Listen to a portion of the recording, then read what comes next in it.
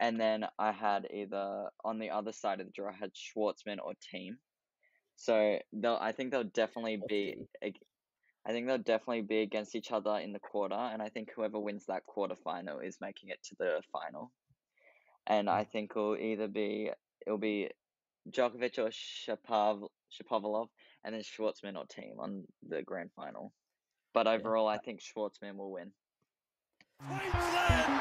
It's a miracle! Oh, yeah! What about that one? Unbelievable! Balotelli, Aguero! Crowd cheers. Here's Siddle. Oh, well, ball is close! He's given him! He's given him! Peter Siddle's got a hat-trick on his birthday!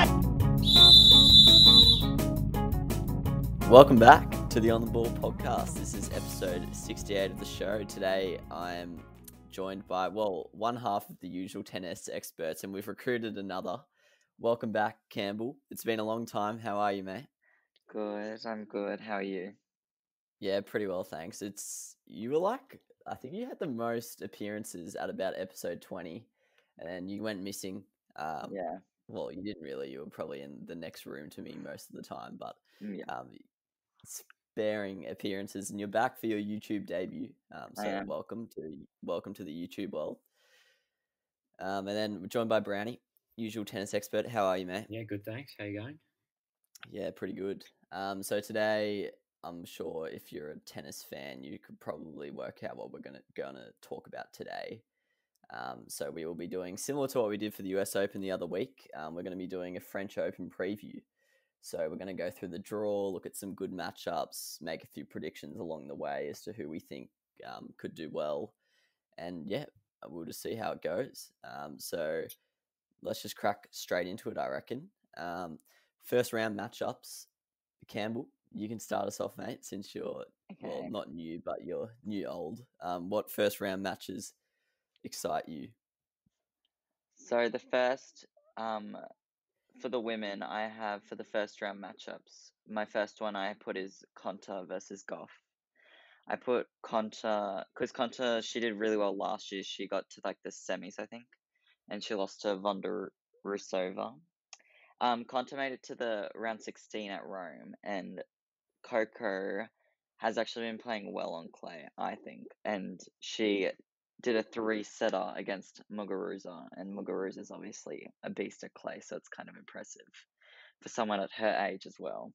So I think it will be a juicy matchup for both of them. I think Conta's got a hard draw for herself because she's got lots of like seeded and good players, but I think she could get them.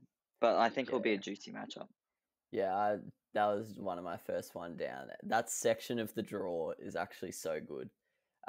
Obviously, when we're recording this, the qualifiers haven't been confirmed, so that's just a bit of forward for the rest of the episode. But at the moment, in that little section, it's Konta, Goff, Georgi, Shelby Rogers, fresh off a quarterfinal appearance at the US, Tomljanovic, and Zachary. So it's going to be pretty interesting to see who comes out of that one. So automatically, like pretty much all those matches, all the second round, all the third rounds in that section are right up there for me. But yeah, Konta versus Goff will be interesting. Konta is very prone to a first round Grand Slam exit. But as you said, Cam, she doesn't mind it at Roland Garros. But we'll see how Goff goes, bouncing back from her first round loss at the US. Brownie, what are the first round matches? The first one, I'll stick with the women. The first one that really stuck out to me was Vondrousova against Swiatek. So Vondrousova made the final of the French Open last year and did well in Rome last week as well. I think she made the semi-finals. So clearly, even though it was a bit of a myth for the rest of 2019 after that Grand Slam final, stepped it up the last week or so. And then, of course, Swiatek is like young gun coming up, unseeded again, as she was in at the US Open. And although not really a clay quarter, but is in good form and playing good tennis. So that's an interesting first round matchup, and I'm excited to see what happens there. Yeah. Both the matches we've talked about, they're in Hallep's. What would that be? Quarter of the draw. I think I was saying to Campbell before we came on. I think she's actually been pretty dogged with her draw. There's not like any big names there, but like I think there's a lot of decent clay quarters or just decent all round tennis players who could challenge her on if they perform well on that day. But yeah, that's going to be a good one. And next up, so I did my votes for. I think I mentioned in the US Open, but I finally did my votes for the tennis tournaments, and Vondrousova picked up the third most amount of votes in the Rome. So I was pretty impressed with her performance there. Someone else who I was impressed with, I don't know why I tried to do that segue because the next one I'm going to talk about didn't even impress me there. In the women's draw, this is I don't have too many in the first round for the women's, but Ons Jabeur versus Zarina Diaz. Jabeur, I'd never seen her play on clay, but I'm assuming she's not the greatest clay quarter. Like quite a power player, but yeah, that's just a pretty good matchup. I'd say Diaz probably wasn't too far off being seeded, so just any match where it's like a high seed versus someone who just missed out on the seeding, it's always bound to be close. So I'm excited for that one. Kind of froth. I feel like Kazakhstan's almost the new Romania in women's tennis. They've got a few decent players coming through. So yeah, it'll be interesting to see who comes out on top in that one. Back to you, Cam. I have the next one I had was Contavet versus Garcia. They played each other at Rome, I'm pretty sure, and it was 6-3, 7-6, and Contavet beat Garcia. But Garcia, I don't know. I think Garcia can come back because she did beat Pliskova at the US Open, like in the first round, I'm pretty sure. So we've definitely seen the talent from Garcia this year. And I think it will be a close match like the one they had at Rome. Yeah, that's actually a good one. Not sure how that slipped through the cracks. I had that for my last one as well. It was an interesting matchup. I think that Garcia also, it's the fact that it's in France at the French Open may impact there. And she is she's one to thrive, I feel like, in the bigger tournaments and then kind of struggle in the smaller ones. But yeah, that'll be an interesting one to see because they're both like relatively in form at the moment. Yeah, that the top half of most of the matches we've talked about in the women's draw, they're on the top half. The top half is a lot more even. Like the talent's spread out. Like even the unseeded players are pretty good. The bottom half probably has the bigger names in terms of the seeds. Oh, actually, not even like Serena and Azarenka in the top half. So I think the top half overall way better. Is a much better side of the draw. Yeah, because the bottom half you've got a lot of the seeds like Kenin and stuff who just aren't playing at the level of what their ranking suggests at the moment. Even like Keys, Martic. So yeah, the top half's very impressive. We'll just my only other women's match I had here, a bit of a rogue one, but Leylah Fernandez and Magda Linette. Me and Brownie, big fans of Magda. When we watched her when she was just a myth in like 2017 or something. Fernandez, I talked about her in the US Open episode, but she is like 17 or 18 or something, kind of having a bit of a breakout year this year. Probably if it wasn't for the COVID break, I think she would have found herself soaring up the rankings, but that kind of got halted a little bit. But yeah, Magda's, she's actually turning into like a pretty reliable player, which is, you can't say that about too many people in the women's side of the draw. She usually just beats the people she should beat and then loses to the people you expect her to lose to. But Fernandez is a lot better than her ranking at the moment. So that'll be an interesting one. And I don't think, they've got Kvitova in the third round, but I think the winner of that should definitely get to the third round, maybe even push on. But yeah, we'll see how they go there. Cam, do you have two more on the women's side or? Yeah, I'll just go through them quickly. Yeah. I had Kuznetsova versus Pavlyuchenkova.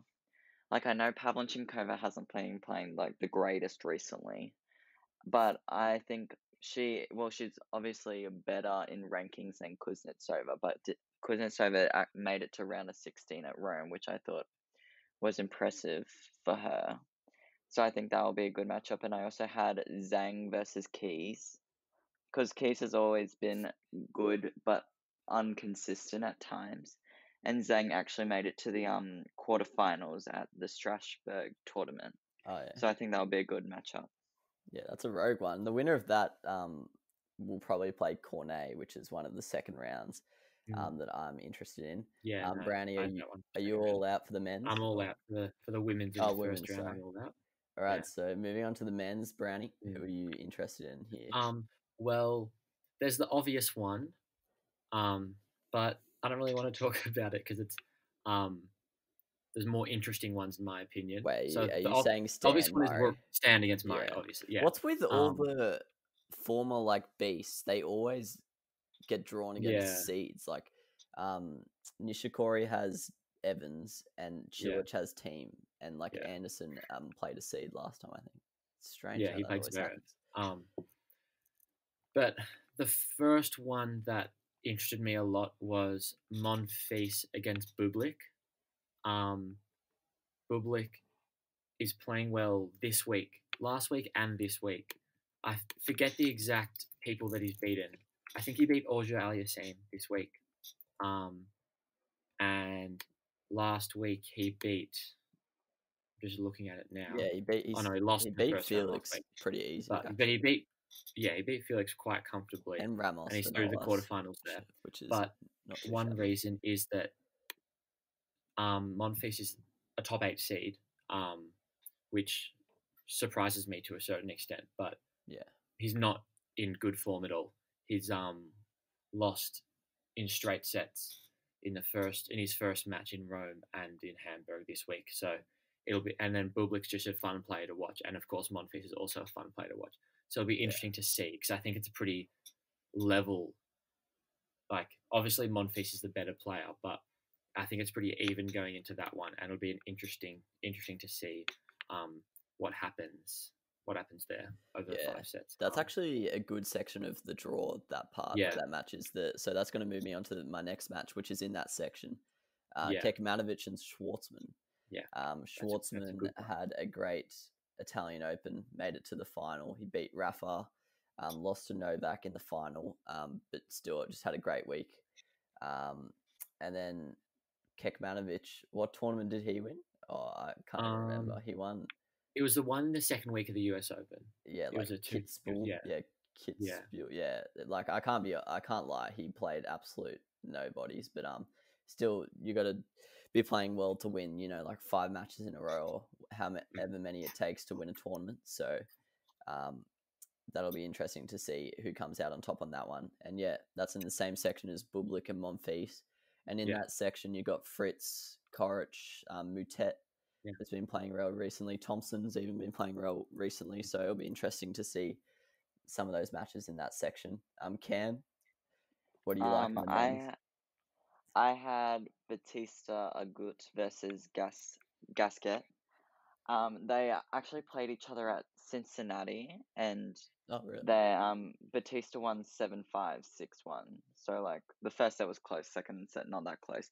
But obviously, because Gasquet's French, I think he'll obviously fight harder in the French Open, and obviously because it's a Grand Slam as well, he's gonna play better and try and play better. But I think that with like the Grand Slam being in France, it'll give him more of a push, so he'll fight harder. So I think it'll be interesting. I think it'll be closer than it was at Cincinnati. Yeah, and like Batista good. I think he's come into a little bit better form in the last 2 weeks, but he's been a bit shaky since post lockdown. I think he lost to Pospisil at the US Open, which you wouldn't normally expect from the great man. So who knows? Batista Good's probably going in as a heavy favorite, but Gasquet you can never really write off Gasquet, especially as Cam said in France. Brownie? Yeah. So my last one that I have for the first round for men is Yannick Sinner against David Goffin. Yeah. Have I taken your one there? No, that's just one of I like that one. Yeah. So obviously I think we've talked about Sinner a fair bit when we were talking about going to the US Open. But he's maybe 19 now. I think he's 18 or 19. He's ranked about 60 in the world, but he's been obviously playing better tennis than he's been rising, and he's been in good form as well. Has he? I think he's been in quite good form out of lockdown. Yeah. He beat Tsitsipas, I think, in Rome, if I'm not mistaken. So yeah. So he's been playing good tennis, and Goffin. I mean, I wouldn't say Goffin's in bad form, but I wouldn't say Goffin's in great form either. He's kind of just been doing the whole beat who he should, lose who he should probably. Except sometimes he loses to people who are a little bit below him, but hasn't copped any embarrassing losses, but also hasn't done anything particularly impressive. So he's definitely beatable if Sinner can step it up and kind of play his best tennis. That can be really tight. I don't think so. I think Goffin will run away with it in the end, but I think we'll definitely have a couple of tight, interesting sets at the beginning of that match for sure. Yeah, it's exciting. No, I like that one. Yeah, that's the exact kind of match that I would definitely target with the Grand Pass. Would pray it cops like a show court, but probably wouldn't, to be honest. I've got a few more, but I'll just say one of them. Actually, I don't even want to talk about it, but Team Cilic kind of just explains itself. Cilic on clay, though, surely gets that chopped. Is true. Yeah, team should beat him pretty convincingly, but you can never write off someone of Cilic's caliber. Evans, Nishikori, that'll be an interesting one. Nishikori's coming off a long layoff. He's been a bit patchy after the US Open. I don't exactly remember his results since, but I think in that tournament that Kekmanovic won, I think he lost to a qualifier in the first round or something. So he's probably not seeing them great, but yeah, he could beat Evans. And then, obviously Stan Murray. That'll be interesting to see. Yeah. This is an absolute random one, but Mayo, I don't know how to say his name, but Mayo, or he was he won the juniors at the Oz Open. He's playing Davidovic Fokina. So a bit of a young gun battle there, both in good form. Mayo, he's playing well in the challenges, but this is a strange one, but this is the final one I want to talk about. Laszlo Dare versus Kevin Anderson. Very strange matchup. Dare is probably one of the biggest clay court specialists on the tour, not in terms of his clay is the best in the tour, but compared to his other surfaces. I was looking at his stats on Wikipedia, so I'm not sure how accurate they are, but on clay, his win record is about 67%. On grass and hard, it's below 25. So he's basically just earning a living on clay. He's pretty useless in other stuff. And then Kevin Anderson obviously got a lot of pedigree. Clay doesn't probably suit him, but I was looking at some of his form in the last 2 weeks, and he's actually playing all right. So it'll be interesting to see how that matches up. But yeah, that's all I've got for the men's. Cam, rolling back over to the women's second round. Who are you liking there? I just have two more men. Oh yeah, you go. I'll just go through them quickly. I have Struff versus TFO. Oh yeah, I think that's actually an interesting one. I think they both made it to the third round of the US, something like that. So they're playing the same. And then I also had Berrettini versus it's Pospisil, I think it is. Yeah. The informed man. Yeah, he's very informed. He had a really good US Open run. He also beat Shapovalov this year, and Berrettini. I mean, I think he's almost top 10 seeded player. So obviously he's playing well, and he got to the quarterfinals at Rome, so he's playing well as well. So that'll be interesting. Yeah. But for women, round 2, I have the 2020 breakthrough artist. We have Pyrenkova. Yeah. Versus Serena Williams. Oh. Obviously, they have to play again. What the hell? Yeah, no. Yeah, they verse each other at the quarterfinal at the US Open, and that was a 3-setter. So I don't know. I don't remember. I don't know. Pyrenkova actually hasn't played on clay yet. She hasn't played since US Open either as Serena, so we don't know how they both go on clay.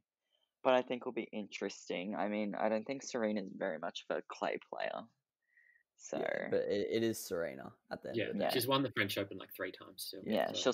she'll still spank it down the court. Yeah, it's probably like her worst surface, but it is Serena. It will be interesting to see if, similar to Pospisil, if Pironkova's form can translate, because as you were saying, Cam, she probably hasn't played clay for like 3 years. So. I don't think Pironkova is much of a clay quarter. Yeah. I don't think she's a bit more crafty, not really suiting the clay court. Yeah, I rate that they gave her a wild card though. It was quite fitting. I think I was saying this before we came on air, but not happy that my man Lorenzo Massetti got dogged of a wild card, or I still actually don't understand what happened there. Maybe it's like an age restriction or something, but he made the quarterfinals, I believe, at Rome, or the third round, and he's like 18, and he hasn't copped a spot in the qualifiers or main draw of the French. I'm really not sure what happened there. But yeah, I like that one. Brownie? Yep. So next I have for the women Ostapenko against Karolina Pliskova. Ostapenko. It'll be interesting. Ostapenko won the French Open, would you believe it, in 2017. Who remembers that? She's now probably not in the top 50. Probably hasn't been in a while. But and look, I don't really have full confidence that she'll get past the first round, but it'll be interesting to see, because she has won the French Open, which is obviously very capable. I mean, she didn't just win the French Open by beating random. She beat I think she beat Kerber and Stosur and Halep and all these good players in that run. So Stosur, Stosur French Open though. Yeah, Stosur she won a Grand Slam 2 years ago as well. Yeah. So that'll be interesting, because also Pliskova, I mean, she is a little bit injured at the moment because she retired in the Rome final, but she made the Rome final, so she must be in. Even though her form didn't seem great, and she's not the most reliable, she did make the final there, so she obviously has some form coming in, and it'll just be interesting to see. I hope that match happens, just pure interest on how Ostapenko can play in the place, and because also she's definitely a confidence player. If she loses confidence, she loses, because she'll just hit the ball into the back fence a million times. But when she has confidence, which she clearly has at the French Open, considering she won it, it'll be interesting to see. She's definitely capable, so I'm excited for that one. Yeah, I like that one. Next up, also Ostapenko's played pretty well this week. She beat Burton, so showing she got to the clay specialist. I mean, Burton just shouldn't be seeded. Kick her off. Yeah, no, I actually agree with that. My second rounder, I've only got one, I think, but yes, well, this might not even happen because neither of these players are reliable. But Yastremska versus Bouchard. Bouchard's been in great form on the clay. Obviously, she's better than her ranking suggests. She's ranked 280 or something. But she's had a long, not a layoff, but she's been pretty bad for a long time. And then just recently, she's kind of hit form again. This is probably mainly due to her poor ranking, but in my voting thing, in the last two internationals, what they call them, the WTA, that she's participated in, she got the full marks.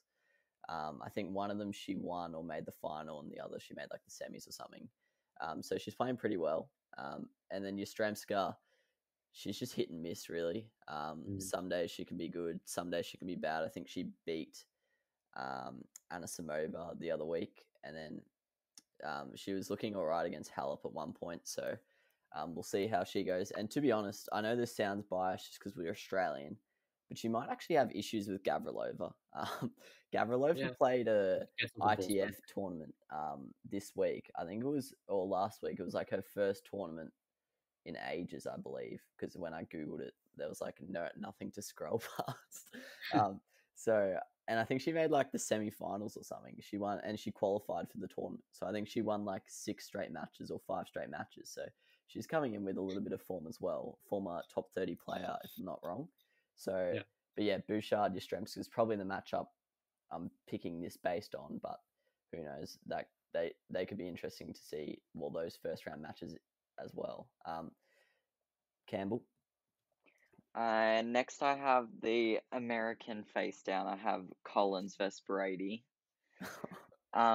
Brady played very, very well at the US Open. She made it to the quarters or I think it was the Semis. quarters, Semis. semis. Yeah. Who did she lose to? It's Naomi. Yeah. Yeah. And also Collins is actually playing well. She versed Kontaveit, I'm pretty sure, and it took her 3 sets to win. I think she beat Kontaveit or Kontaveit beat her. But either way, she's still playing really well. So I think it'll be juicy because they're both smashers off the ball. They like to rip it through. I mean, as all Americans do. But I think it'll be interesting. Yeah, it'll be interesting to see how Brady goes on clay because she's obviously been smashing it on the hard court. So we'll see how that translates. I don't know if she's played since the US Open, but could be wrong there. No, she hasn't. Yeah, so that'll be interesting to see how they go. Both up against qualifiers, so it'll be interesting to see who they're drawn against. It's kind of disappointing the qualifiers aren't out yet because although it's unlikely like a qualifier is going to beat someone ranked in the top 30, especially in women's tennis, if you get matched up against like a clay court specialist, it could like kind of change the dynamic of the draw almost. Brownie, any other second round matches that interest I had you? one more. Not too much to say, but I just had down Madison Keys against Cornet. Yeah. Just because they played at the US Open and Cornet got up in the first set and then Keys retired, hurt, but Cornet was still up in that match. And I think they'll both probably get through to the second round. And it'll be interesting to see how Keys comes back to the person that she should have beaten at the US Open. And the clay will favour Cornet more, and it'll make the matchup more even than it was on hard court. But I'm interested to see what happens there. Yeah. If Keys brings it and produces, she'll obviously win. But Cornet's like scrappy and isn't going to let Keys cruise through. Yeah, it's going to be interesting in this tournament. I think there's going to be a lot of upsets.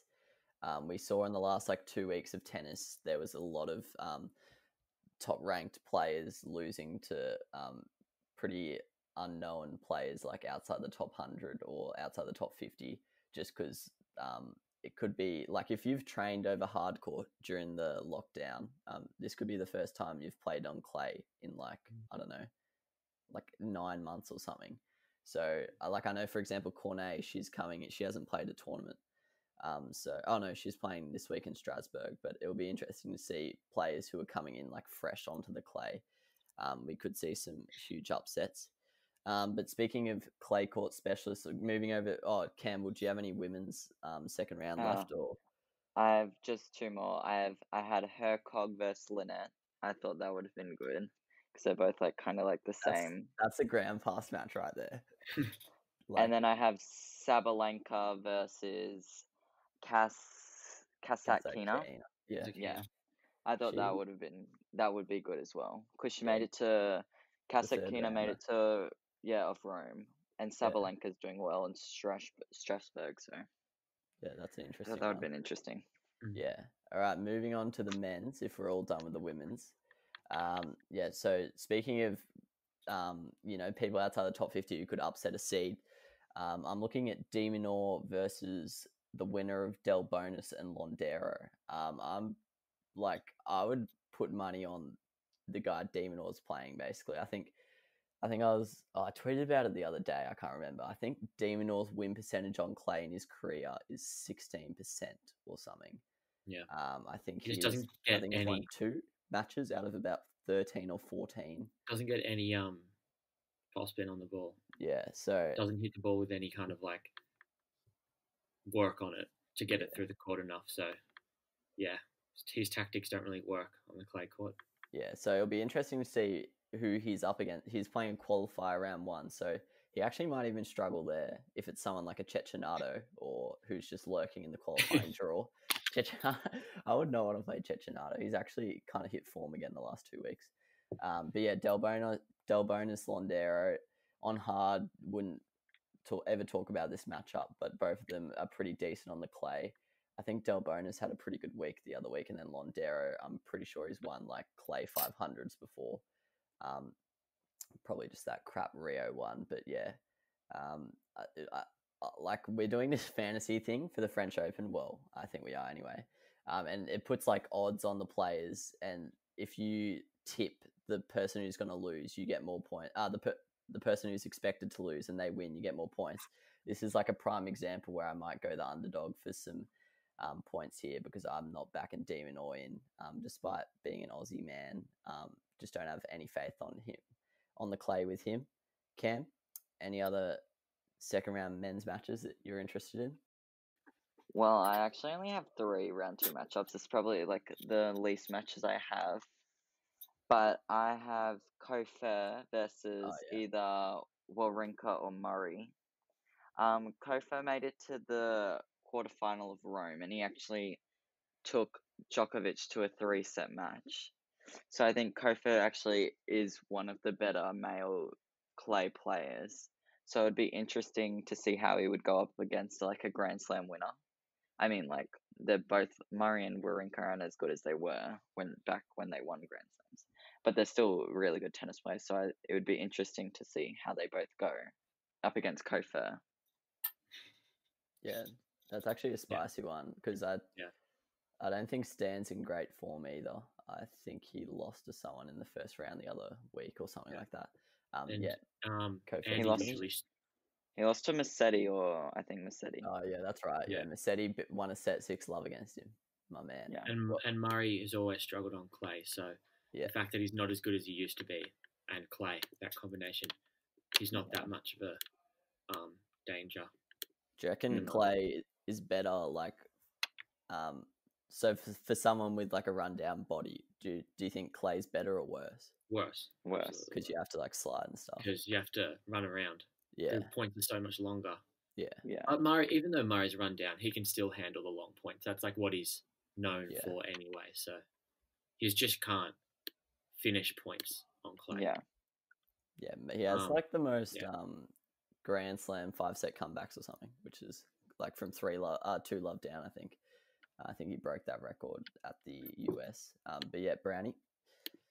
The next one I had, which is a bit of a random one, was Garin versus Hugo Humbert. Yeah. So Garin isn't in particularly good form at the moment. I mean, he's doing all right this week, but he is a clay court specialist. I found it interesting. I looked at before. He's in the top 20. Well, he's almost in the top 20, but he's never made it past the second round of a Grand Slam in his life. He's just done well in the South American clay court tournament. Managed to get him. Needs to be changed. Managed to get himself up into the top 20. But there's always one of them. It was Cuevas, now it's Garin. But anyway, Humbert last week beat Anderson, and I've got it here. He beat Kevin Anderson and Fabio Fognini, both straight sets. And then he beat Medvedev this week. So those are some very good wins under his belt. Yeah. Mm-hmm. So he's in good form. And Garin, this clay court specialist, I'm backing him to get over Kohlschreiber. That'll be tight. He could lose to Kohlschreiber, but it'll be interesting to see what happens there. And I think both of them good on the clay, in good form, and it'll be an entertaining one. Yeah, I was kind of keen for Garin to see how he'd go in the clay court, and he's just shown that he's not even a clay, like he's just a South American clay specialist. Like he just thrives when there's no one else playing. But yeah, I'm pretty confident Humbert will make it out of that like tiny part of the draw there. I think he'll make it to the third round. I'll back him in. My final second rounder on the men's side, I mentioned in the first round, so I'll just quickly touch on it. But Moutet versus the winner of Kekmanovic and Schwartzman. So probably Schwartzman versus Moutet. Moutet is playing a qualifier, but I'd back him in. He's in good form. Schwartzman would like be expected to make it through to the third round there, but you never know. Moutet's young. He's French, so probably doesn't mind the clay himself, and he's in good form. So solid recipe for a good match. Another one that It's probably not going to like be on TV or anything, but definitely would choose to go to that if I had a ground pass. But yeah, that moves us on. Oh, Cam, are you all out or? I just have Fritz versus Thompson. I thought that would have been spicy because like they're both good. I think Fritz made it to third round at US 5-set against Shapovalov, and he also made it to the Mexican Open final. So I thought that was good. And Thompson made it to round 16 at US. So I thought they're both in good form. And then I had Tsitsipas versus Cuevas. I think that's how I say it. They faced each other at the German Open. It was 7-5, 6-4. So it was a pretty close Oh, matchup. really? Yeah. Wow. So it was pretty close matchup. So I think it might be another close game. Because Tsitsipas hasn't won a match. I mean, he probably has won at the German, but he hasn't like convincingly won matches lately. Like he lost to Sinner at Rome. So I don't think he's in the best form on clay. So yeah. Yeah, I actually think I didn't want to say this in the first round because I think it's a bit of a stretch because Munar's not in great form himself. But I wouldn't actually be shocked if Munar troubled Tsitsipas with the form Tsitsipas is in at the moment. And Munar being Spanish and young, I'm kind of just assuming he's all right on clay. I actually don't know if he is or not. But yeah, that Thompson Fritz one, that's interesting because as Brownie talked about in the first round, they've got Monfils and Bublik in that section. And Monfils isn't in good form. So Fritz, after he did make the third round, which is where like his seeding suggests he should make, but he probably would have been disappointed to cough up match points against Shapovalov. And then obviously the draw opened up with the Novak thing. So this could be an opportunity for him to bounce back and take advantage of what seems to be, although it's like a tight draw, it could be a soft draw compared to what else he could have had to face. So I'm interested in that one. But yeah, I'm all out for the second round. Are you all done, Brownie? Yeah. All right, let's move on to the women's third round before we get into our predictions for the overall tournament. This is pretty hard to predict the women's third rounds because we have no idea who's going to actually make it there. But I'm kind of just going to pick out sections that could produce a fascinating third rounder. Yeah. So that section we were talking about before with Kontaveit, Garcia. And Mertens. Yeah, there's Mertens in there. Kanepi, she's obviously pretty old these days, but back when she was a bit younger, she used to be prone to a big upset victory. Sastanovic is in really good form at the moment. I think she made the third round or something of the US Open, and then she did well on a 250 the other week. So yeah, there's a lot of good players in that section, 4 or 5 people who I could see making the fourth round. So I have no idea who's going to be in it. They're definitely not going to be getting picked in my French Open fantasy team because I don't know who's going to win any of the matches, but it's going to be interesting to see who comes out of that one alive. Brownie, what about you for the third round of the women's? So I had that one, and then the other one that I had was Brady and Muguruza. So Muguruza obviously in good form on clay, just a good, decent clay court player. Brady just in generally in really good form. So I thought that would be a really interesting matchup there. Muguruza is probably, looking at the draw, Muguruza is, well, not probably, definitely the favourite in the bottom half of the draw, in the whole bottom half. Even though she's foreshadowing to a future prediction of mine. Even though she's not a top 8 seed, she's easily the biggest name and the person who's the most dangerous in that half of the draw. But Brady is depending, but I don't really know much about her on the clay, but it doesn't really matter because her form this year on hard court is better than her form any other year on hard court, so can't really be underestimated at the moment. So it'll be interesting to see how Brady performs and if Muguruza can stack up against her form. Yeah. Cam, what about you? I have Yastremska versus Vondrousova. I thought that would have been a juicy matchup. Vondrousova made it to the semi-final at Rome. I'm pretty sure she versed Muguruza and lost. Yeah. To Muguruza, yeah. And then Yastremska made it, I don't know which round in Rome, but she lost to Pliskova. I think she lost to Pliskova. Pliskova. Yeah, and then Yastremska, I don't know where she got into Rome, but her final match was against Halep, and I'm pretty sure that ended up being a 3-set match or like a really tight 2-setter. So I think Yastremska and Vondarusa are both in great form, and I think they'll produce a good match. Yeah, I think this will be a big tournament for Vondrasova because although with the ranking thing, she's like kind of protected. I think if she doesn't lift her level in this back half of this year, I think next year she's going to be looking at like a huge ranking drop. Yeah. But she seems to be a bit of a clay specialist, so we'll see how she goes. She is in Halep's part of the draw, so that'll be interesting if they meet up in the fourth round. If Vondrasova is as good as she seems on clay. But yeah, Yastremska could be a big test if Yastremska rocks up on the day. Other 3 third-round matches. Once again, we don't know who's going to be there, but Azarenka, pretty much every one of Azarenka's matches are going to be spicy.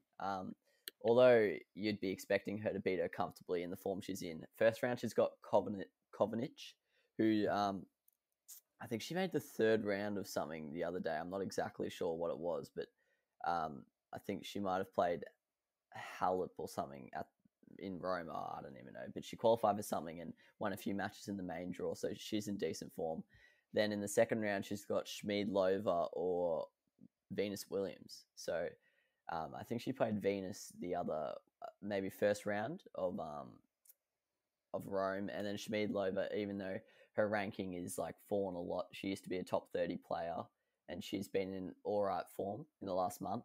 And then in the third round, she's probably looking at Petintseva, who's in pretty good form. I think she might have made the quarters or something in one of the recent tournaments. She did quite well. Quarters in the US Open. I'm pretty sure. Oh, really? Yeah.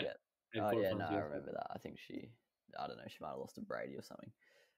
And then fourth round, she's got Serena. So pretty much all of Azarenka's matches are going to be an interesting watch. She's in the form, well, not the form of her life, I guess. She was in pretty decent form in her prime, but when she was she's number 1. been in great form for this is the best form she's been in for like 5 years. So it'll be interesting to see if that can translate on the clay because she's got a few tough ones in there, especially, well, if she can get there. That Serena fourth round matchup's looking pretty juicy. But yeah, Brownie. That's all I've got. For the women's third round. Does anyone have any others? Oh yeah, I've got like 4 others. I'll just go through them quickly. I've got Sakari versus the winner of Konta or Goff. Sakari had a really good run at US Open, and Konta and Goff also had a really good run at Rome, even though Goff lost in like round 32, but she made Muguruza go to 3 sets, and Muguruza's clay specialist, so that was pretty good for her. I said Kontaveit versus Mertens. They've both been playing well this year. They're both like high seeds, so it would be interesting. I have Kerber versus Cornet. Cornet did really well in the US Open. Kerber's not as good as she used to be, but she's still obviously Kerber, so she's good.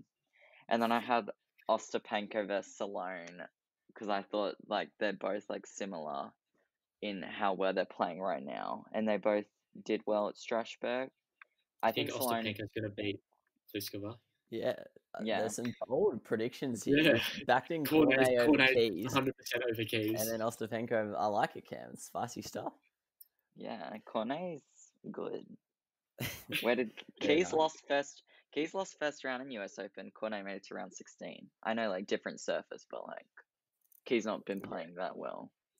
Yeah, all jokes aside though, if Ostapenko can manage to beat Pliskova, which would be a pretty big upset, the draw kind of opens up for her. Like that, she's got Martic in there, who like her ranking's too high. Risk, same thing. Keys, she's up and down all the time. Kerber in bad form, so it's going to be pretty interesting to see if she can beat that, because she could be on for a cheeky semi-final run or quarter-final run. But yeah, in that bottom section, another one that interests me, not a specific matchup, just an interesting section of the draw, because I've got no idea who's going to make it out of here. So you've got Martic and Risk as the 2 seeds. Then you've got Gorges, Mladenovic, Kurdamatova, who are all former seeds themselves, if I'm not mistaken. I think Kurdamatova used to be at the top, like she was just like on the fringe of being a seed. But yeah, Milosanovic and Gorges, they've been like in and around the seedings for like the last 5 years. So it'll be interesting to see who makes it out of that section. Now onto the men's. We'll go through the men's third round, then we'll go into our predictions. Brownie, which men's third rounds interest you? Well, I think the one that clearly interests me the most is Dominic Thiem against Casper Ruud. Yeah. Casper Ruud in very, very probably, well, definitely in the form of his life at the moment. Beating Berrettini and making the semi-final at the Masters last week, and now he's in the quarterfinal in Hamburg this week. So he's played a lot of matches on clay, got a lot of matches under his belt. Maybe a bit tired coming into the French Open, but his first couple of rounds, he's got Sugita in the first round, who's just not playing well. I don't think hasn't done anything of interest in a few years. And then second round, Tommy Paul or James Duckworth, who neither of them are particularly dangerous on the clay either. I don't think Ruud, even if he's a bit tired, I'm confident that he'll get through that. And I think Thiem, if he plays well in his first few matches, will beat Ruud. But I think it'll be interesting to see how Ruud can stack up because obviously he lost to Djokovic, but he's been playing very well and like just very, very solid tennis. Like he's not giving away much, just like doing everything right. Nothing particularly special, but just like getting the job done in lots of his matches, which is impressive to see. And he does play a kind of a similar style of tennis to Thiem, just like a bit toned down. And obviously they're two of my favorite players as well. So I'm excited to see them against each other. Exciting to see. I think most people expect Thiem to win it easy, given his past few years at Roland Garros. But I think it's going to be harder than people think. Yeah. Ruud's form obviously speaks for itself, but Thiem's not going to really be rolling into it with much practice under the belt. He's got Cilic and Opelka, who aren't really going to be testing him on clay, and they're not good tests. Like they're not playing Ruud, if you know what I mean. They're not giving him much. They're not going to give him many rallies or many. Exactly. He's not going to be the one doing the play. Like he's just going to be like dealing what he's dealt and getting the job done rather than grinding away. Whereas he's going to have to grind away against Ruud. Yeah, so it's going to be his first like legitimate clay match really of the season. So it's going to be interesting to see how quickly he can adapt to his favorite surface. That's a good one. I've only got one other, to be honest. I actually think the men's draw's not great in general. I don't know why. I found that there was a lot more. I think it's just because I don't know the clay specialist that well, and maybe once the qualifiers are in there, there'll be a few more interesting matches. But for me, the standout was Shapovalov and Dimitrov. To be honest, like if we talked about this 2 weeks ago, I wouldn't have even been interested with the form Dimitrov was in. But I think he had a decent tournament. Was it at Rome? Was it in Rome or this week? Yeah. I don't know. Yeah, in Rome. And then Chapo, he made the semis of something, didn't he? My memory is completely gone. He made the semis in Rome. Yeah, I thought so. So they're both in pretty good clay form. Chapo, similar to Ruud's, in the form of his career so far, and he's starting to become a consistent player, which is a tough thing for young players to start becoming. And Dimitrov is famously inconsistent, so that'll be a pretty interesting one if they can both get there to that third round. And then they could be the representative from that bottom half of the top half, so the second quarter, because they've got Medvedev, who's in shocking clay form, Tsitsipas, shocking tennis form, and then there's not really anyone. Rublev, he got beaten by some rando the other day, I think. That's the quarter to be in if you're a not top 8 seed, but like seed below that who's looking to go deep. That's your section of the draw that you want to be in for sure. Yeah, that there could be a call I'm going to make in a few minutes coming up in that part of the draw. Campbell, any other third round men's before we get into the predictions? Yeah, I've got 3. I have Felix versus Kofer. I thought that would have been Kofer to get through. I like the confidence. I think Kofar's playing really well recently. Oh, I yeah, mean, yeah. he made it to the 100%. quarterfinals at Rome, and Felix, obviously, he's young and he's really good. Because he made it to round 16 at US, so they're both in good form. I also had Carino Busta, or the winner of Batista Agut and Gasquet, because I think whoever wins that will make it far. Like they'll make it to probably the semi. Obviously Carino made it to semi-final. Semi-final. Djokovic is in their part of the draw. Djokovic is in their quarter. No, I mean quarter. Oh, okay. They And could beat then Berrettini, yeah. Carino obviously made to the semi-final after Djokovic did his thing, and then Batista, Agut, and Gasquet are obviously playing well, and I think Gasquet, because it's in France, he'll play better. And then the other one I had was Humber versus Chechinov. I just think they're both playing well. Humber made it to the quarterfinals at the German Open. He was in a 3-set match against Shapovalov at the Rome, and Chechinov made it to the third round at US and round 16 at German. So I think they're both playing well. So it'll be interesting. Yeah, Brownie, do you have any more matches you want to talk about? Yeah. Or I just have one more that I just thought was a little bit interesting. It's Stefanos Tsitsipas against Krajinovic. Krajinovic is in good form, I think. He's a clay quarter. He got to a set to a tie break playing well against Djokovic, and he beat Auger Aliassime and then Cecchinato, who's a clay court specialist in Rome. And he is a good clay court player. And I think that if Tsitsipas manages to get through his first two matches, which is not necessary, I think Krajinovic will get through his first two matches. I'm confident. No one in his section, unless the qualifier is good, is too damaging. But if Tsitsipas manages to get through to the third round, he's going to really struggle against Krajinovic, I think, because Krajinovic is in good form and Tsitsipas isn't particularly, and Krajinovic is going to make him play, but also punish him. And I'm really interested to see how Tsitsipas can deal with that and if he can step it up, which I don't have full faith that he will be able to. No. Yeah. All right. So that moves us into our predictions. If we're all done there with the draw, Campbell just mentioned him before. My pick. So first up, we're going to talk about unseeded players who could make a little bit of a cheeky run. This guy's probably unlucky to not be a seed. I think he's just sitting outside the top 30 on the rankings. I think he's like high 30s. But Humbert, we've talked about him in pretty much every round. Sure.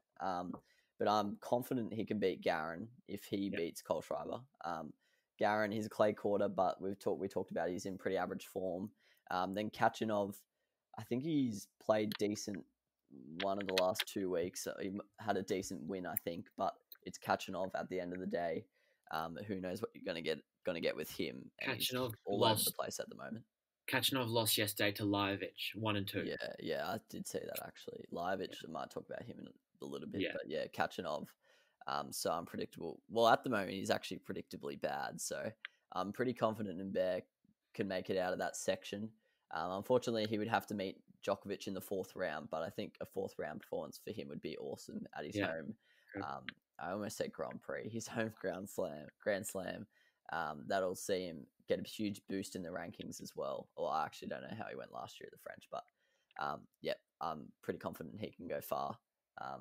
Brownie, which unseeded player are you keen to see? Well, not keen to see, but think he's going to go deep. The clear one was Kopfer, but he's been talked about a bit, so I'm going to go with my other pick, which was a very rogue pick, because I was just looking through the draw, and I was looking at a section which I thought was a little bit open, and this guy has always been in and about, but never really stepped it up on a Grand Slam. And I think that today this draw may be his opportunity, and that's Lorenzo Sonego. I was literally just looking at him. I was hoping you say it.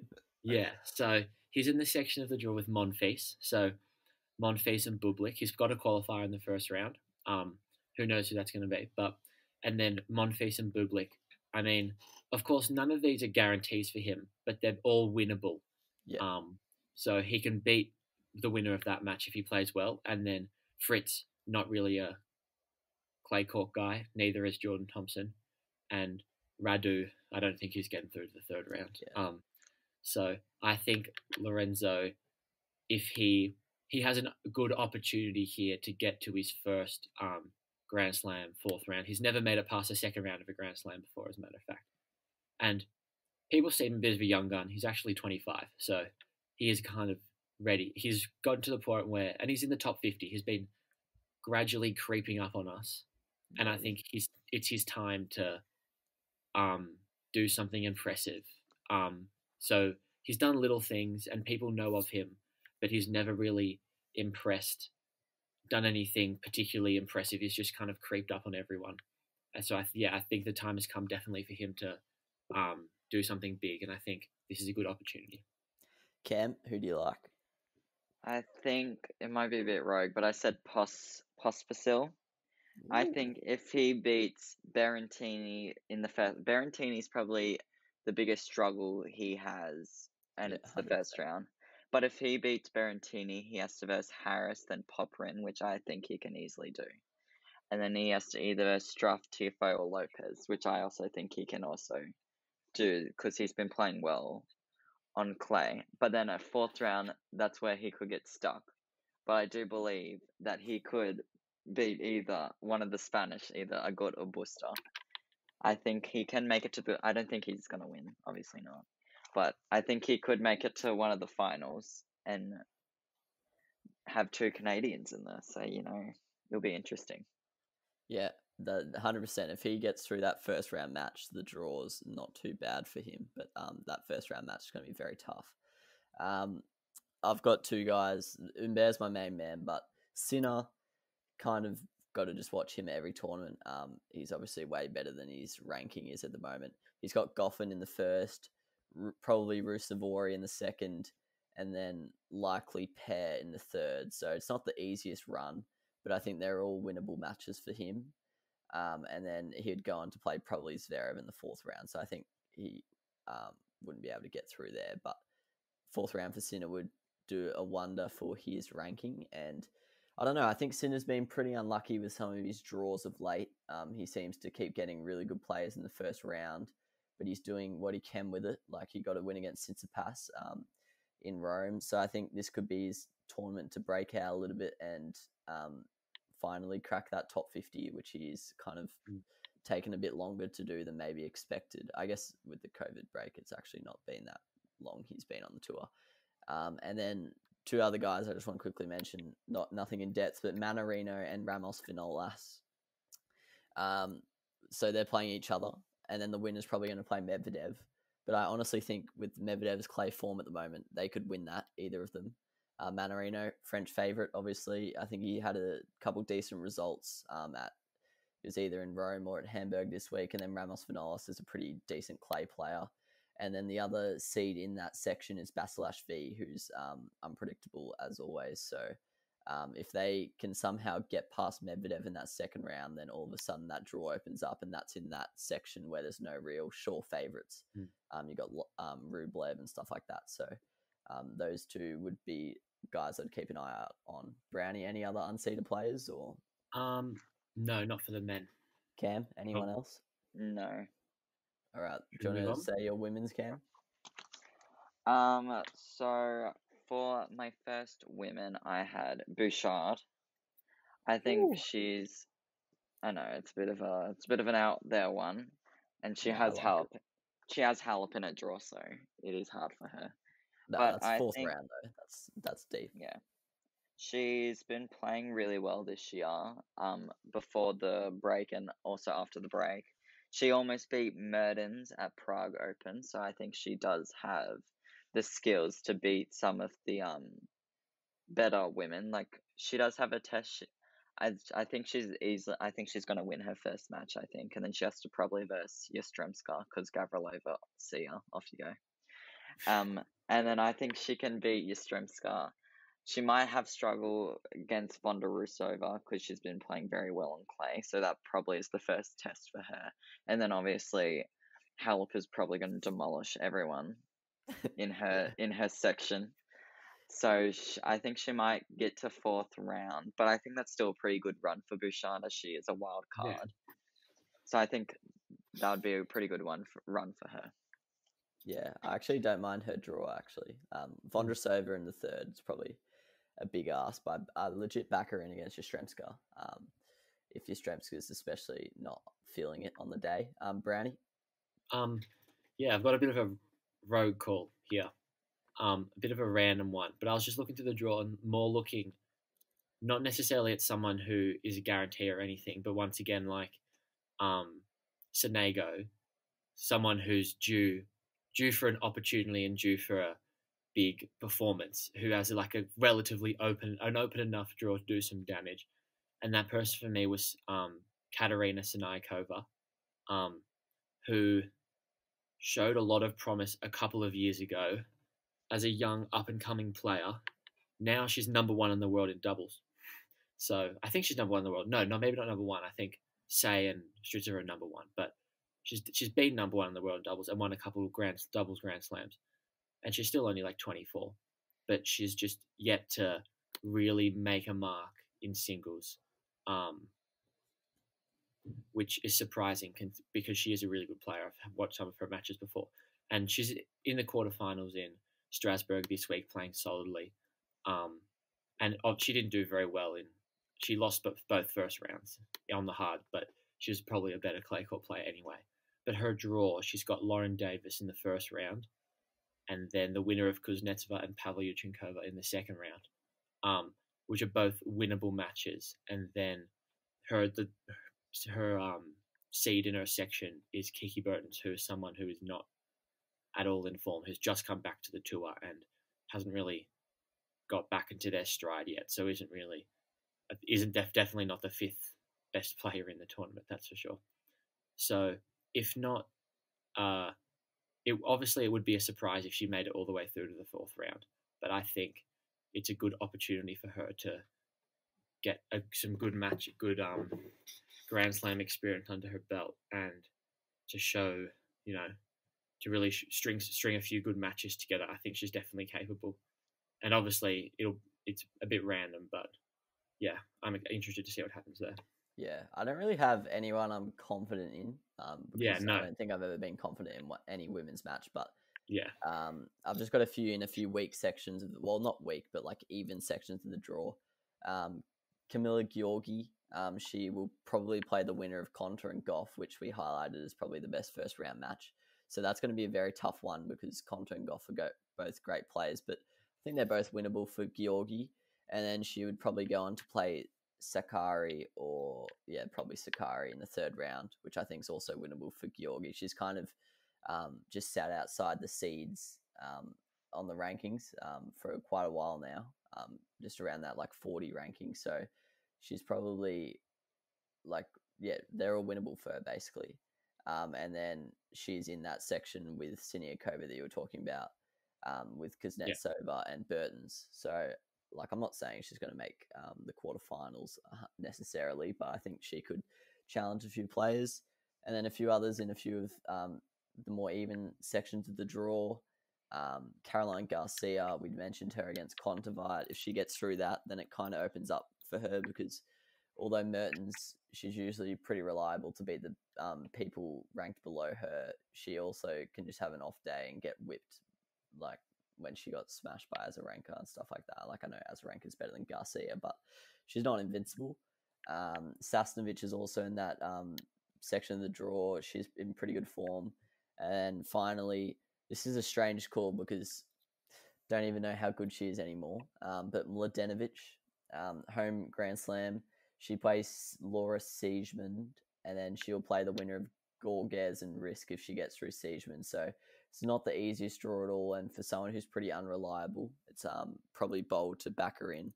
But Risk and Martic, they're probably two of the weaker seeds, so it wouldn't shock me if she goes on a bit of a run to the fourth round. Campbell, anyone else you want to talk about? I just had Pironkova because of her great US Open run. Don't know how she plays on court. I had Cornet, Ostapenko, and then I had a bit of a rogue one. I had Jabeur. I think she could probably do well. Yeah. Brownie, anyone else? Yeah.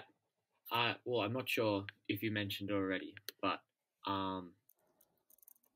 Daria Kasatkina also. Oh, yeah. She is in a solid part of the draw. I don't think she'd get past the fourth round if she were to go on a run, but I think she's been very lacking the last couple of seasons since 2018, where she made that Indian Wells final and made it into the top 10, and then last year and this year been very lacking, but showed a bit of old signs of her old form in Rome last week. And even though she had to pull out against Azarenka injured, unfortunately, so hopefully she's recovered from that. But I think Sabalenka is obviously Sabalenka's consistent and a good player, but like winnable for lots of people if they play a good match. So I'm interested to see she has a good chance of doing well there. Yeah.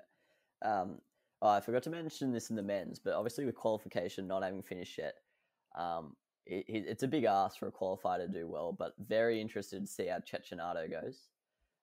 He would be someone who wouldn't shock me if he just goes on like a bit of a run, just because he's so good on clay. Well, he used to be anyway. He wasn't that good last year. And then the women's qualifiers that interest me, Kuschuk.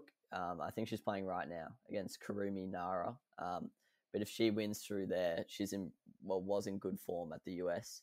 And then these are so rogue. So, but it's women's tennis after all. So if there's a clay specialist on women's tennis, who knows how far they can go. But I think her name's Natalie Podoroska. She's been killing it recently. I think she did really well in one of the 250s, and she won like an ITF tournament. And then another one, she's got a tough one in her final qualifying match because she's playing someone who made the final. I don't know if you saw this, Brownie, but there was a ITF tournament the other week in Prague. 128 were in it. So like it was, you have to be pretty bloody good to go deep in that one. And she's playing someone who made the final of it. But I don't know her first name. I think her name's Claire Torson. She's younger than Campbell, and she's in pretty good form. The last 3 weeks, she's racked up like 8 or 9 wins. And yeah, she's 17. So, and she beat, her name's like Elisabetta Cocchiaretto. And she's like a young, promising Italian, pretty good on clay, and she pumped her like 6-1, 6-2. So never seen her play in my life before, but she just kind of caught my eye with some of her recent form. So if she makes it to the main draw, she could be someone interesting to watch at such a young age. But all right, now the seeds, who we think, besides the obvious ones, who we think could go far. Cam, who do you like out of the seeded players? Well, probably everyone has him, but I would say Schwartzman. I would say, I mean, he beat Nadal. I don't know how, but Nadal, I don't know. It was his first tournament back. He might not have been like in his form yet. So, but I still think it was a great achievement for him. His draw is pretty easy. He has to verse, I don't know any of those people. And then fourth round, he has to verse Monfils, which is probably the biggest ask for him. But I think even though Monfils has a 16-3 record in 2020, I still think that Schwartzman can beat Monfils because he's obviously not in the best form right now. Yeah, 100%. And I think that Schwartzman can go pretty far as well because the best player, I don't know, because the quarterfinal will probably be Team and then Schwartzman. So it would be interesting to see who wins out of those two. Yeah, Schwartzman's definitely the favourite in that section to make it to the quarters. For me anyway. The other guys, there's some talented players in there, but none who are probably as reliable as Schwartzman. Brownie, on the men's side, which seeds interest you? The guy who's interesting me the most right now is Lajovic. 100%. I think his draw is perfect. I think he'll be very happy about his draw. So he's in good form. He got to the third round in Rome, beat Raonic.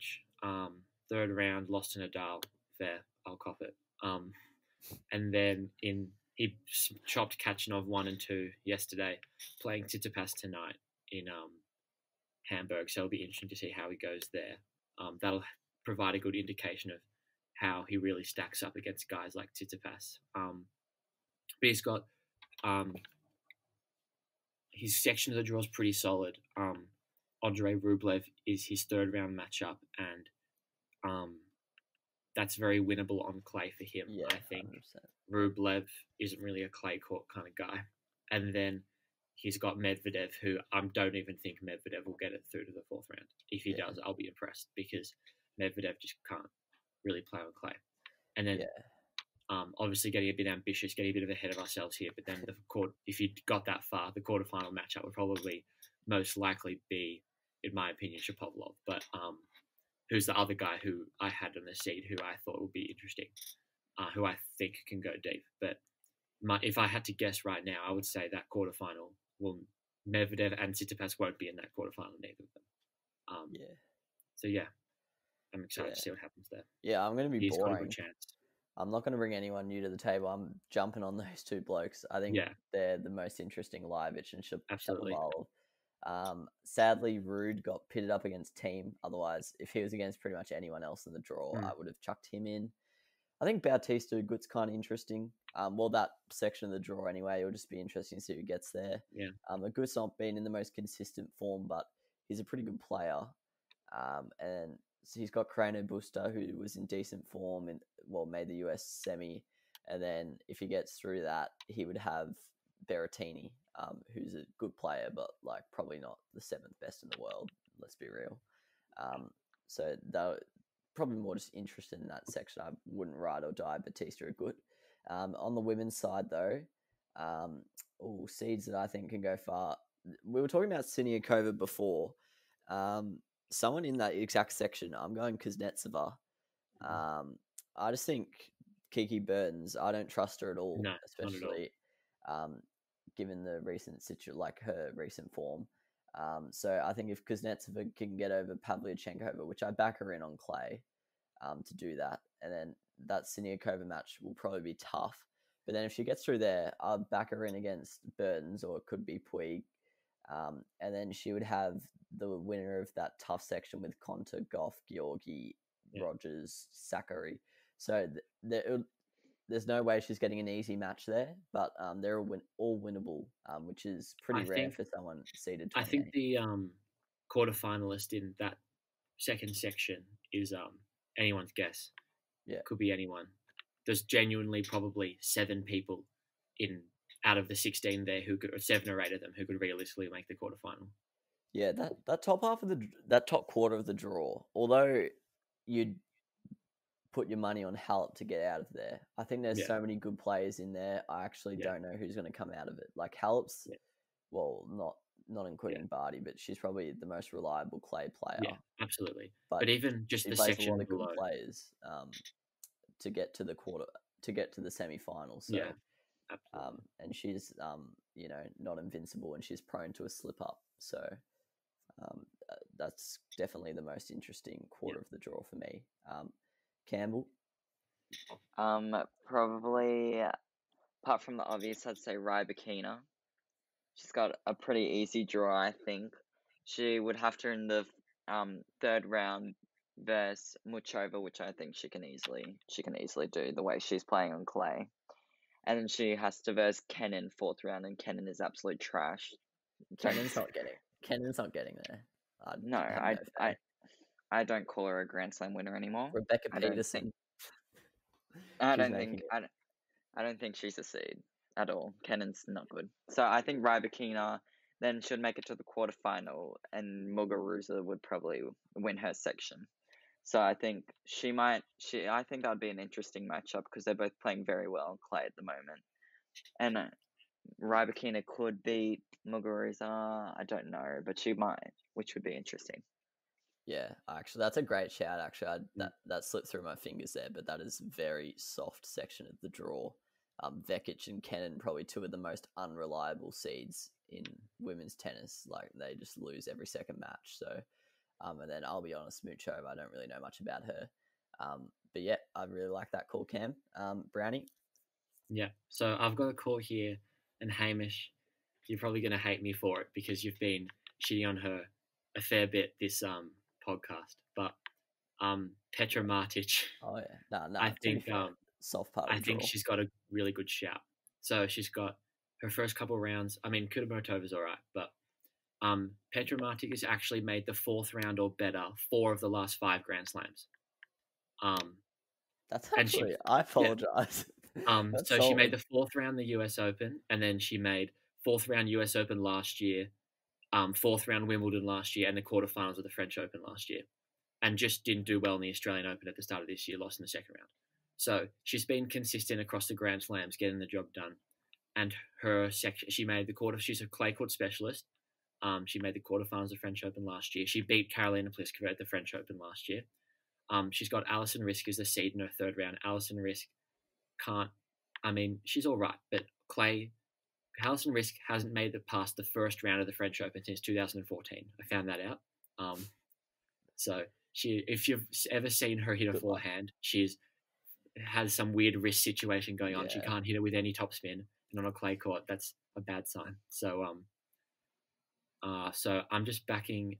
I think Petra Martic is definitely the favourite to go through the quarterfinal of that section, and then the section above there, with Kvitova and Keys. I mean, obviously it's a bit of a massive call, but Petra Martic is genuinely, for me, if I had to pick someone to get to the semi-final of that quarter, I'd be picking Petra Martic. Interesting. Yeah, I think she has the best chance of anyone. I mean, obviously, Ostapenko. Honestly, like it's not like a 2-1 odds situation, but like it's obviously tight. But like, if I'm gonna pick anyone, I'm probably gonna pick her. I think she's got a really good draw, and has been in good form and is set up to have a good result, hopefully. Yeah, I like that call. Yeah. Cam, do you have any more, or should we go into our winning? I have one more girl. I have Kontaveit. Right. Her section's pretty easy, I think. In the 3rd round, I mean, 1st round she was versus Garcia, but she's beat Garcia before. And then Mertens 3rd round, I think she can do that easily. And then 4th round Svitolina, I think disrespectful. Cam was expecting so many people right here. These are massive calls. I think Kontaveit can beat Mertens, I believe. Yeah. And then Svitolina, she hasn't been playing that well recently, and I think Kontaveit's in a better form than Svitolina. And then should probably have to verse either Azarenka or Serena. So I don't know how she would go against those girls. I think she can beat Serena, I feel. But I don't know if she could beat Azarenka. I know, bold. But... Actually, I'm just looking at that part of the draw now. This wasn't going to be one of my calls, but I actually legitimately backed Patinsova to make it out of that section of the draw. Like, I know that's such a huge call with Azarenka and Serena there. But I don't know. I hate Azarenka's draw so much. Like, I think she has not like impossible match, but I think she doesn't have an easy match in there. And I think she is probably pretty fatigued after like a pretty crazy month. She's played a lot of tennis. She did well in Rome, so like nothing's really suggesting that's going to happen. But I don't know. I've just got a feeling there. But this kind of slides us into our winning predictions. I'm so confident that Muguruza is making the final. Like, I'm so confident she's going to do it. She's just in great form. She's made the 4th round in her last 6, I believe, 6 French Opens. 4th round or better. So she's not really prone to a slip up against a weaker player. And I don't think there's too many of the seeds in her section of the draw that are going to challenge her. Kennan's, like we've talked about Kennan. Rybakina could provide a tough matchup. Sabalenka, she's doing all right this week, but she was in woeful form until this week. Brady, yep, she's in good form, but it's on the hard court, so I'm not sure if it's going to translate over to clay. Yeah, I'm just very confident that Muguruza's going to be the semi-final representative on that that quarter of the draw, and then I'm confident she could beat whoever it is out of Martic, Pliskova, any of those. I'm confident she'll be making the final. And then it'll probably be tough because there's a lot of great players in that top half. But yeah, Muguruza is probably my pick to win the French Open this year. But yeah, Cam, who are you backing in the women's draw? I'm probably gonna pick Halep. Obviously, she's the number 1 seed in this competition, but she's been playing so well. She won Rome, and obviously Rome's not gonna predict how they're gonna play in the French. And she does have a sort of no, she doesn't have a tough draw. What am I talking about? She doesn't have a tough draw at all. So she's gonna make Nah, it it's the it's easy. not the easiest. She's got Vondrasova in the fourth round. There's some No, tough matches. But she's beating her. yeah, No, it is Halep. Yeah, I think it'll be Halep versus Muguruza, and I think Halep will win. But Muguruza, I think it'll either be Halep versus Muguruza or Bold. I'll say Halep versus Rybakina. spicy. Bit of a breakout for Rybakina. I like that call. Yeah. Brownie, you're a big Halep fan yourself. Are you Yeah. backing her in that strongly or a bit worried? Not that strongly. I'm not backing her in that strongly, but I'm backing her in. She's definitely the favorite. She's definitely the clear favorite of the tournament for me. By far, over the last how many years will I commit? Maybe 4 years. The most consistent women's player on the tour by far over the last 4 years. And then over the last couple of years, she's shown that she can do it in Grand Slams as well, and she's like consistently gone deep. She's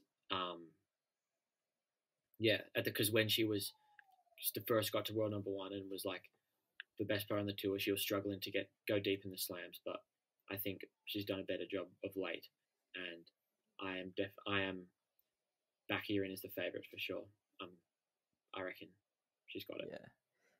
We haven't actually mentioned her at all this podcast, but I'm going to say Muguruza beats Svitolina. I'm basically just saying that to be bold, but I don't know. My love for Svitolina is slowly starting to turn to disdain as she just wins the worst internationals on the calendar. That's basically where she gets her points from these days. But she's got a really easy draw until the quarterfinal, I think. Anyway, I think she'll cruise through there.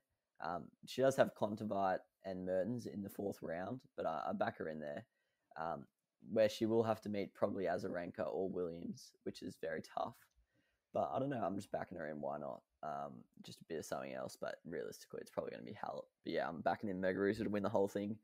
And then the men's, Brownie, who do you like in the men's? Nadal's going to win, and I'm angry about it already. And it hasn't happened yet. I know he didn't play well in Rome. But he had glimpses of back to himself. And he was his first tournament back. So he wasn't quite there yet. But the French Open is where he really steps it up, and his draw is very, very, very, very easy, I think. His first 3 rounds, he's not going to have any issues at all. Fognini is the only guy in that section of the draw that can give him problems, but Fognini's just coming back from his surgery and hasn't. Have you seen his results? They've been so bad. Yeah, they've been so bad. Yeah. He's the only guy that's capable of troubling him, but he can't at the moment. Yeah. And then he's got 4 rounds. He's pretty much got 4 warm-up rounds. And him having 4 warm-up rounds means that by the time we get to the quarterfinals, his form's going to be back and he's going to be at his best again.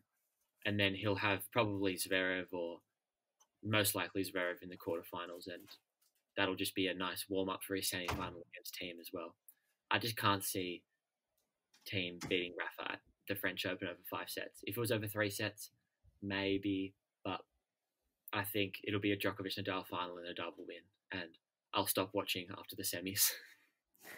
Yeah, it's so boring, but it's definitely the odds-on favourite thing to happen. Just to make it interesting, I'll back in Shapovalov to push Novak to 5 in the semis. Yeah. I don't know. There's not really anything interesting to say about the men's. I think it'll be a Nadal Djokovic final. Nadal will probably win. Cam, anything rogue you want to say or not? I didn't put Nadal in there at all. I thought he was going to make it to the quarterfinals or the semifinals, but he was never going to make it to the final. I had either Djokovic or Shapovalov in the grand final. I think Shapovalov's playing really well, and I think Shapovalov can test him, as Djokovic didn't play very well at Rome, and Shapovalov hasn't played Djokovic on clay, so we don't really know how they play against each other. And then I had either, on the other side of the draw, I had Schwartzman or Thiem. So I think they'll definitely be... I think they'll definitely be against each other in the quarter, and I think whoever wins that quarterfinal is making it to the final. And I think it'll be Djokovic or Shapovalov, and then Schwartzman or Team on the grand final. But overall, I think Schwartzman will win. Spicy call. Big Oh. Diego. I wonder where they would put him in the rankings. Surely a top five. I think the Schwartzman team, whoever wins out of that, will win the whole thing. I don't give my trust in Djokovic. He hasn't played well at the French for a couple of years. Those Schwartzman Nadal highlights have really changed you as a person, Campbell. Yeah. They've changed your life. I mean, Nadal probably wasn't playing like the best he could, but I think Schwartzman has potential to be a top 3 seed once they all retire. Spicy. All right, fair enough. Would love to see it. But yeah, that brings us to the end. It's been an absolute marathon episode. Pilch actually predicted it, to be honest. He was saying it would go for about 2 hours, but just short of an hour and a half. But that's all right. It's been a good one. Lot to unpack. And yeah, basically, thanks for listening. If you've gotten this far, thanks for joining me, fellas. And it's okay. Very, very excited for the French Open. But yeah, good luck to all the players listening, and good luck to all the people who are going to watch the French Open. All right, see you guys.